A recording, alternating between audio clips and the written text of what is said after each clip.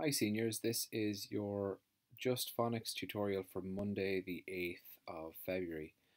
We are on to page 80. You've been doing really well with this because it's been getting trickier and trickier as time goes on, and there are kind of very few easy pages left in this book. We're getting close to the end of it as well. So this sound here, you all know it, you've seen it before. It is y, y, y, down, around, up, and down for a big long tail, and all around up here. But it also has another sound, okay? That is E, E, okay? And when you see it as the sound E, it is pretty much always at the end of a word. At least you can know that much. This E, when you see this sound, the letter Y, at the end of a word, it tends to be an E sound and not a Y sound, okay? I'll tell you a bit more about that in a second. So let's read the little cloud here first.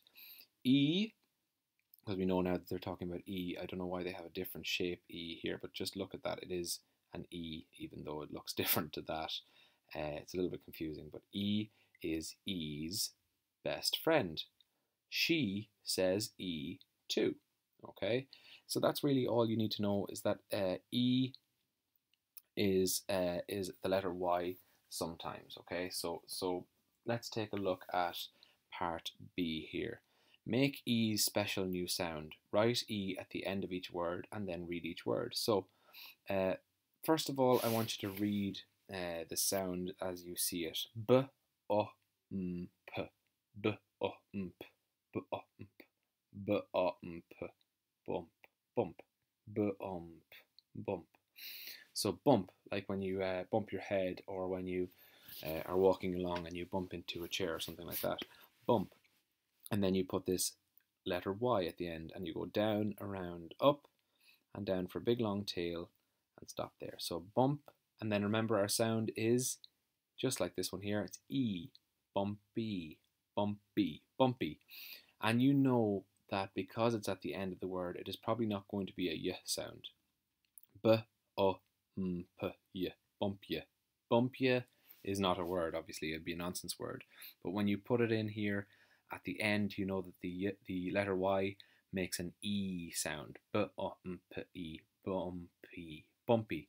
Like when you're driving down a country lane and it is bumpier because the roads are not as smooth. It is bumpy. So bumpy.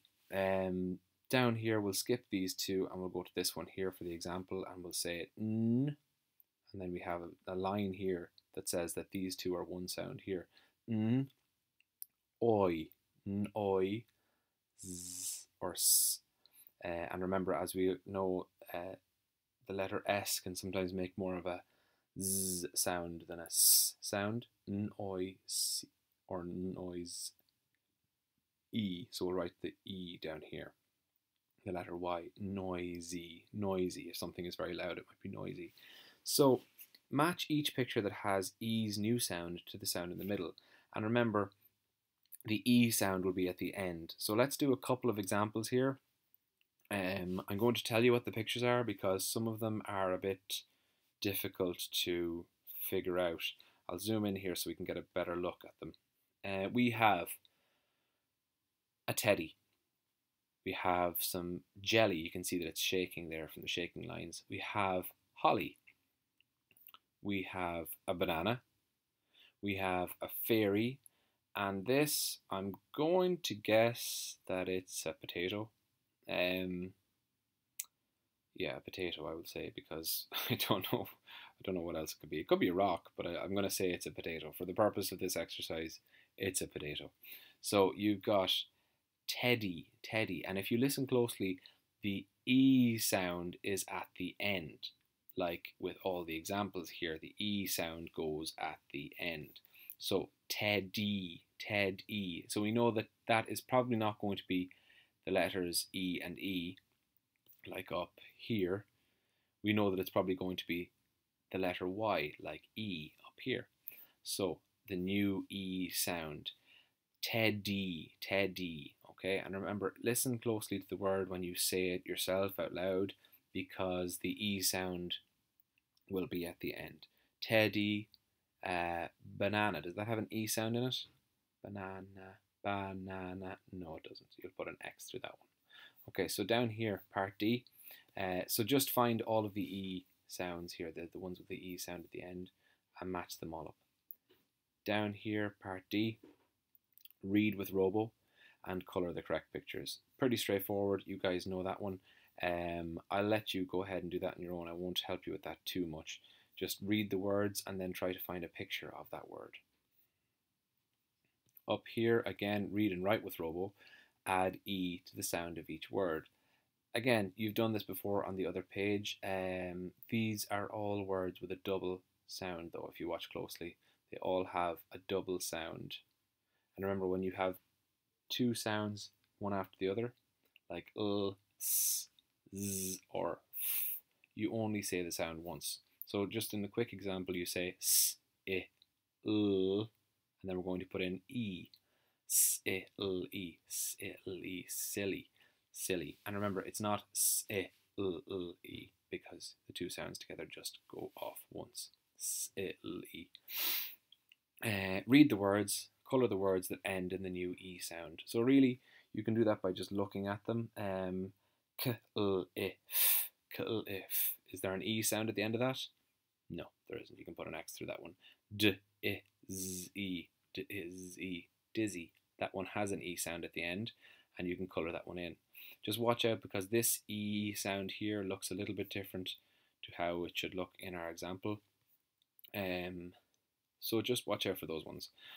Down here, using some of the E words that you found here, try to make some fit in each frame. And remember, this can be quite tricky because you need to know whether the words are tall, giraffe letters, short, turtle or tortoise letters.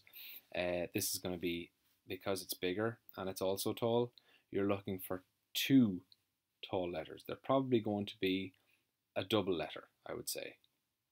Okay, and then all of them end with a monkey letter because we are looking at the E sound, which is the letter Y, and Y is a monkey letter.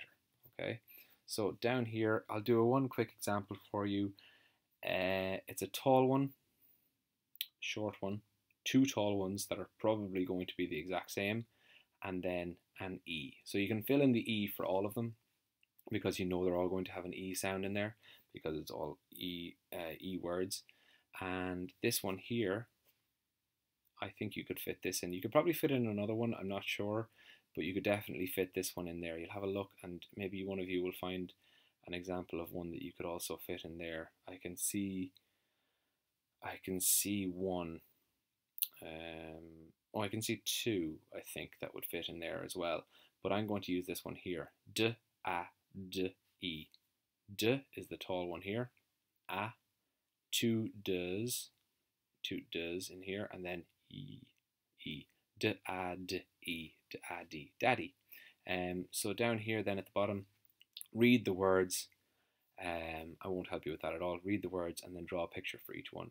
Best of luck with that. If you're happy with it, give it a tick for the happy face. If you're not sure how happy you are with it, give it an X if you're not sure if you understand. And if you are not happy with it, give it a tick for the unhappy face. So tick here, or tick here if you're happy, not sure, or unhappy. So best of luck with that today, guys. Slán agus Carmichael.